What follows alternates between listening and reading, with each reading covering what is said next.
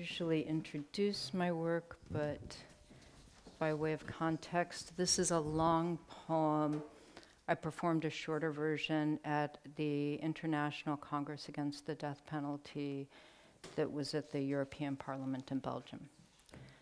Now forget I said that.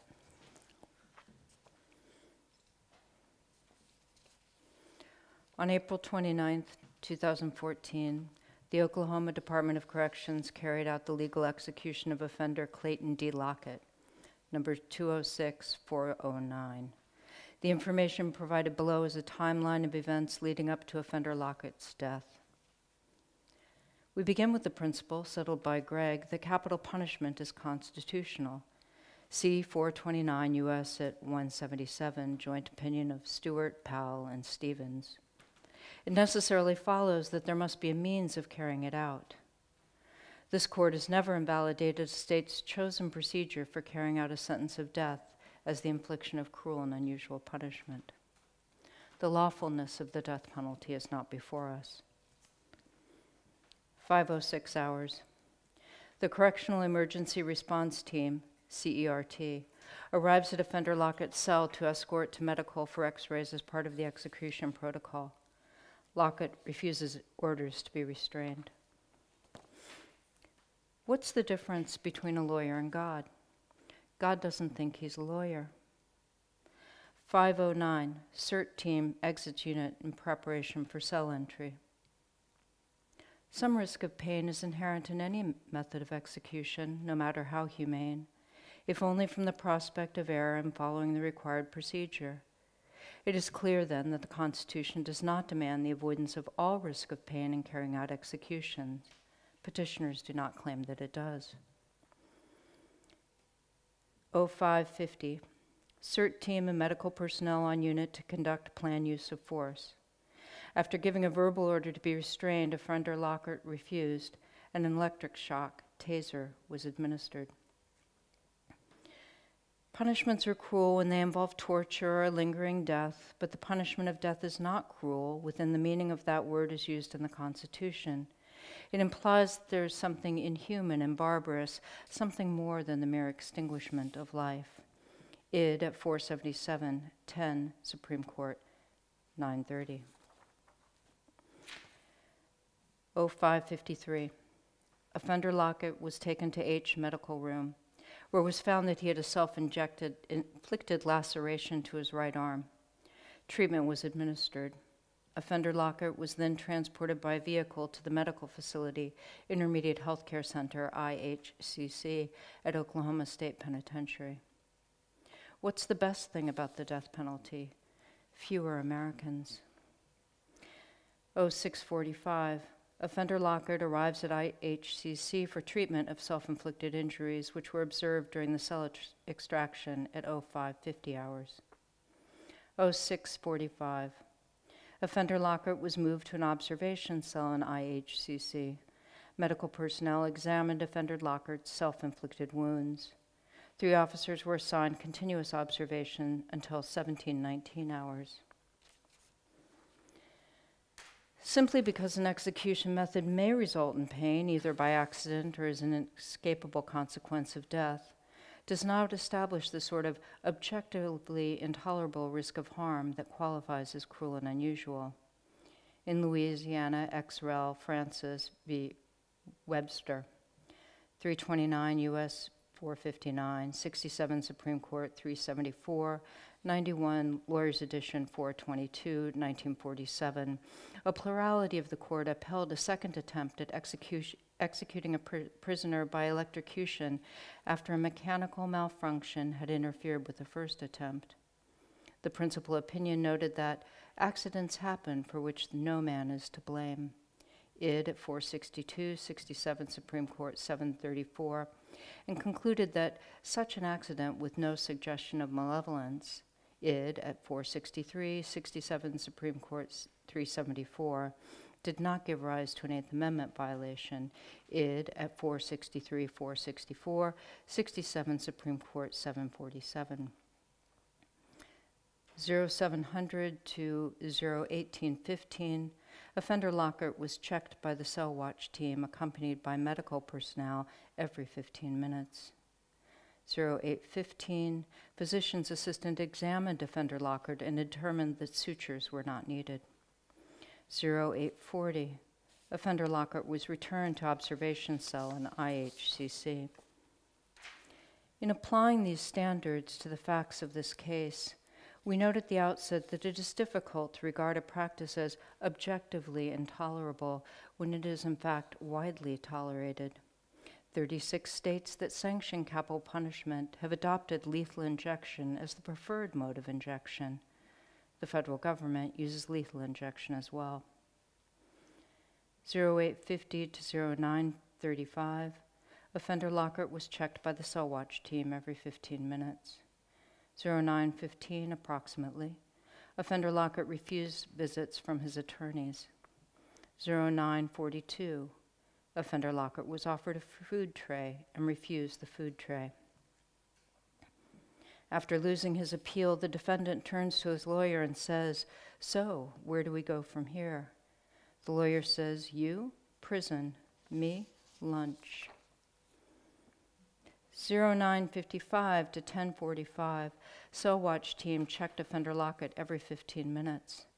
1025 approximately, Offender Lockhart confirmed his refusal to visit with his attorneys. What's the difference between an accountant and a lawyer? Accountants know they're boring. 1111, Offender Lockhart was offered a food tray and refused the food tray. 1135 to 1450, cell watch team checked Offender Lockhart every 15 minutes. 1510 to 1555, cell watch team checked Offender Lockhart every 15 minutes. How do you tell if a lawyer is well hung? You can't get a finger between the rope and his neck. How do you get a lawyer down from a tree?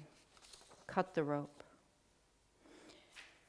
We are left, then, with retribution as the primary rationale for imposing the death penalty. And indeed, it is retribution rationale that animates much of the remaining enthusiasm for the death penalty. Our Eighth Amendment jurisprudence has narrowed the class of offenders eligible for the death penalty to include only those who have committed outrageous crimes defined by specific aggravating factors. It is the cruel treatment of victims that provides the most persuasive arguments for prosecutors seeking the death penalty.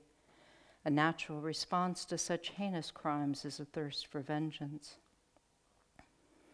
As the inmate was strapped into the electric chair, he said, "I'm so scared." His lawyer nodded sympathetically and asked if he had any last requests. The prisoner smiled slightly and said, "All I ask is that you hold my hand."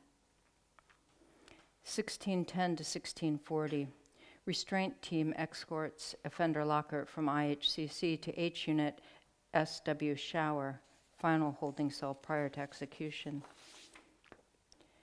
In an attempt to bring executions in line with our evolving standards of decency, we have adopted increasingly less painful methods of execution and then declared previous methods barbaric and archaic. But by requiring that an execution be relatively painless, we necessarily protect the inmate from enduring any punishment that is comparable to the suffering inflicted on his victim. This trend, while appropriate and required by the Eighth Amendment's prohibition on cruel and unusual punishment, actually undermines the very premise on which public approval of retribution rationale is based. 1655 to 1710, Offender Lockhart visits with mental health personnel. So you're in a room with Hitler, Stalin, and a lawyer, and you have a gun with 2 bullets. Who do you shoot? The lawyer, twice. 1719, Offender Lockhart was escorted from SW Shower to the execution chamber by Warden Trammell and the restraint team. How do you stop a lawyer from drowning? Shoot him before he hits the water. 1722, Offender Lockhart was placed and restrained on the execution table. 1727 to 1818, phlebotomist enters execution chamber to determine appropriate placement for IV. The phlebotomist examined Offender Lockhart's left and right arms, left and right legs, and both feet to locate a viable insertion period. No viable point of entry was located. The doctor then examined the offender's neck and then went to the groin area. What do you get when you put 50 lawyers in a room with 50 lesbians? 100 people who don't do dick. I take no position on the desirability of the death penalty except to say its value is eminently debatable and the subject of deeply, indeed passionately held views, which means to me that it is preeminently not a matter to be resolved here, and especially not when it is explicitly permitted by the Constitution. You may need a new lawyer when you meet him in prison. The prosecutor high-fives him. He giggles when he hears the word briefs. He calls the judge the one with the little hammer. Instead of objecting, he says, whatever. He gives juror number 4 the finger. The prison guard is shaving your head. 5:40 p.m. Inmates can be heard banging loudly on cell doors throughout death row, which prison officials explain as a sign of respect for the inmate about to be executed. Not all inmates receive such a standoff. It just depends on whether other inmates liked the condemned inmate. 18:18. The IV insertion process is complete. Insertion point was covered with a sheet to prevent witnesses' viewing of the groin area. 18:20. Phlebotomist exits the execution chamber. Another serious concern is that the risk of error in capital cases may be greater than in other cases because the facts are so often disturbing that the interest in making sure the crime does not go unpunished may overcome residual doubts concerning the identity of the offender. Our former emphasis on the importance of ensuring that decisions in death cases be adequately supported by reason rather than emotion, Gardner, 430 U.S. 349, 97 Supreme Court 1197, 51 Lawyers Edition 2nd 393, has been undercut by more recent decision placing a thumb on the prosecutor's side of the scales.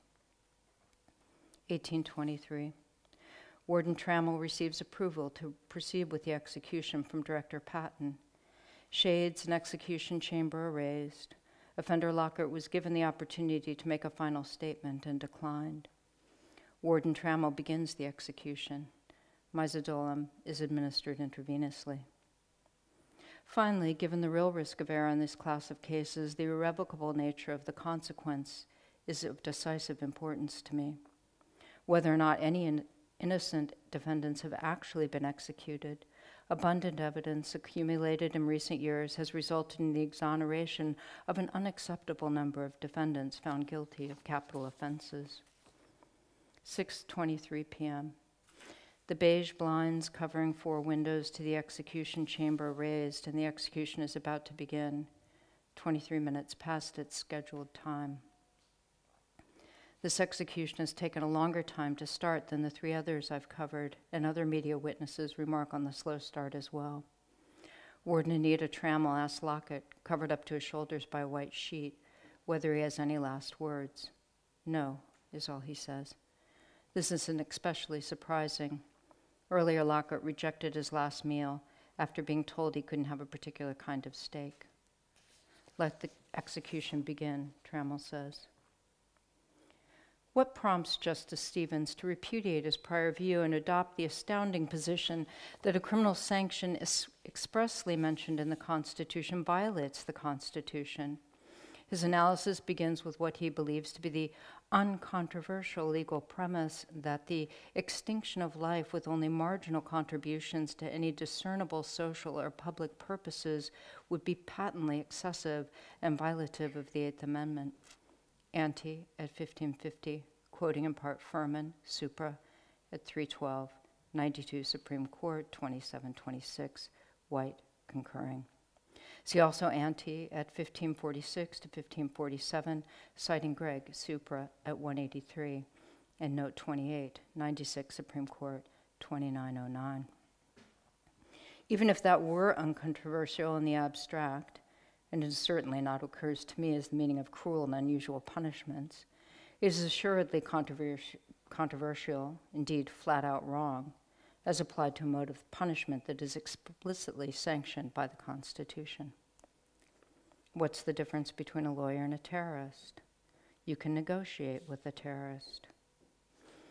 6:28 p.m., 50 milligrams of mesodolam have been injected into each of Lockett's arms to start the process. An attempt to sedate him before the second and third drugs are administered to start the breathing and the heart. Lockett has spent the past several minutes blinking and occasionally pursing his lips. 6:29 p.m. Lockett's eyes are closed and his mouth is open slightly. 6:31 p.m. The doctor checks Lockett's pupils and places his hand on the inmate's chest, shaking him slightly. Mr. Lockett is not unconscious, Trammell states. 18:30, doctor checked offender Lockett for consciousness. Offender was still conscious. Although I agree that petitioners have failed to establish that Kentucky's lethal injection protocol violates the Eighth Amendment, I write separately because I cannot subscribe to the plurality's opinions formulation of the governing standard. 1833. Doctor checked offender Lockett for consciousness. Offender was unconscious. Zirconium bromide is administered intravenously. Potassium chloride is administered intravenously. It is undisputed that the second and third drugs used in Kentucky's three-drug lethal injection protocol, panchronium bromide and potassium chloride, would cause a conscious inmate to suffer excruciating pain. If the drug is injected too quickly, the increase in blood pressure can cause the inmate's veins to burst after a small amount of sodium thiopental has been administered. CF App 215, describing risk of blowout. Kentucky's protocol does not specify the rate at which sodium thiopental should be injected. The executioner, who does not have any medical training, pushes the drug by feel through 5 feet of tubing, id at 284, 286 to 287. Facing the death penalty, I was hoping my lawyer could get me a last-minute stay of execution. As they were strapping me in, he came bursting through the door. "Well, there's good news and bad news," he said. "Give me the bad news first," I said. "Unfortunately, I've not been able to get you off," he said. "Oh, fuck," I sighed. "So what's the good news?" "I've managed to get your dosage reduced." 6:33 p.m. The doctor checks Lockett a second time after a full minute without movement. Mr. Lockett is unconscious, Trammell states. It seems like it took longer than expected for this to occur. In past executions I've attended, there's been no notice that the inmate was unconscious, just a pronouncement of death after about 8 minutes without much reaction from the inmate. 6:36 p.m. Lockett kicks his right leg and his head rolls to one side. He mumbles something we can't understand. 6:37 p.m. The inmate's body starts writhing and buckling, and it looks like he's trying to get up. Both arms are strapped down, and several straps secure his body to the gurney. He utters another unintelligible statement. Defense attorney Dean Sanderford is quietly crying in the observation area. Why do they bury lawyers under 20 feet of dirt? Because deep down, they're really good people.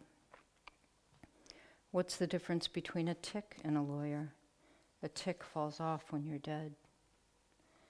6:38 p.m. Lockett is grimacing, grunting, and lifting his head and shoulders entirely up from the gurney. He begins rolling his head from side to side. He again mumbles something we can't understand except for the word man. He lifts his head and shoulders off the gurney several times as if he's trying to sit up. He appears to be in pain. The risk that an error administering sodium thiopental would go undetected is minimal, Kentucky urges, because if the drug were mistakenly injected into the inmate's tissue, not a vein, he would be awake and screaming. See Brief for Respondents 42, Brief for State of Texas et al. As amicus curiae 26 to 27. 6:39 p.m. The physician walks around to Lockett's left arm, lifts up the sheet, and says something to Trammell. "We're going to lower the blinds temporarily," she says. The blinds are lowered and we can't see what's happening. Reporters exchange shocked glances. Nothing like this has happened at an execution any of us has witnessed since 1990, when the state resumed executions using lethal injection. It is not a little ironic and telling that lethal injection, hailed just a few years ago as the humane alternative, in light of which every other of execution was deemed an unconstitutional relic of the past, is the subject of today's challenge. It appears the Constitution is evolving even faster than expected. How do lawyers sleep? They lie on one side, then lie on the other. What do lawyers do after they die? They lie still. 6:40 p.m.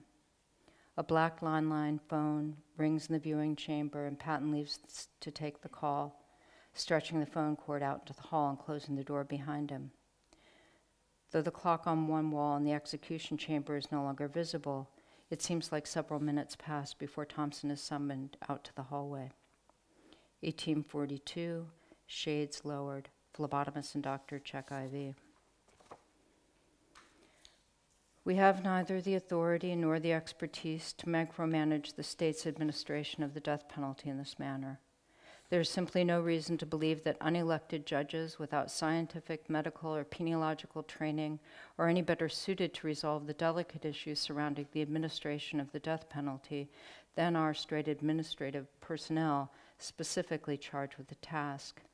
CF ante at 1545. How can you tell a lawyer is lying?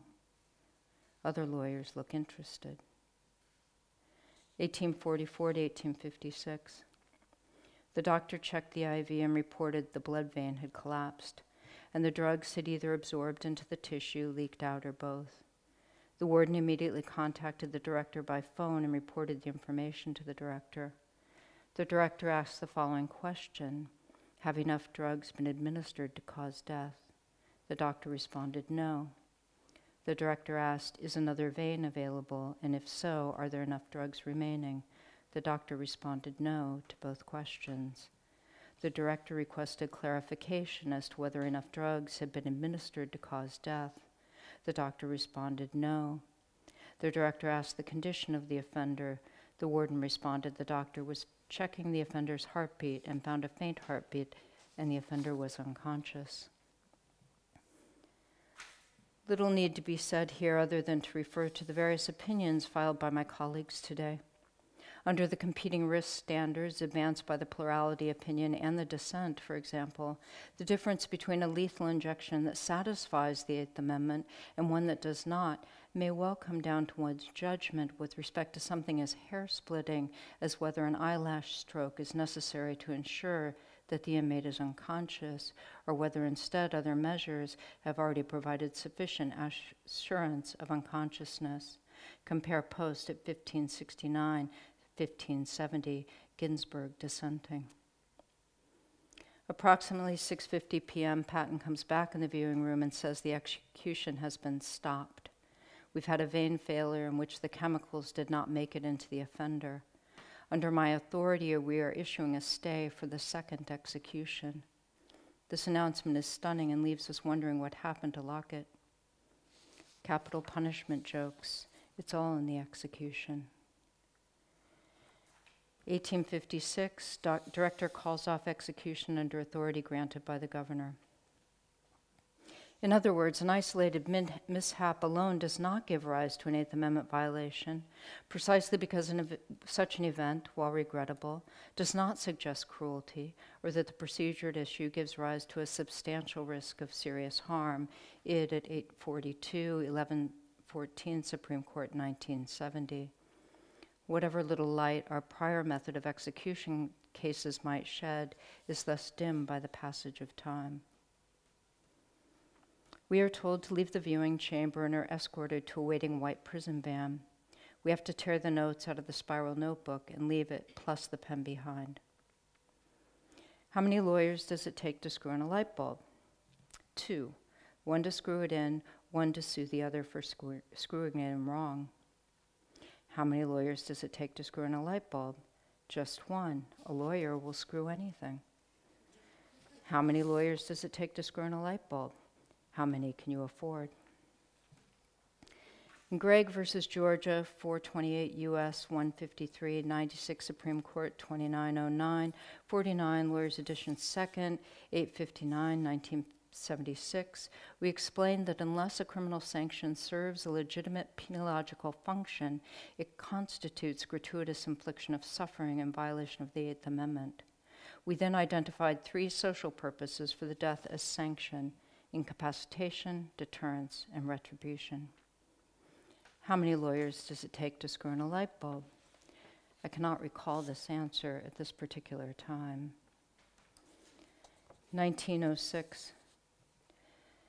Doctor pronounces offender Lockett deceased. 1706. Lockett is pronounced dead in the execution chamber from a heart attack.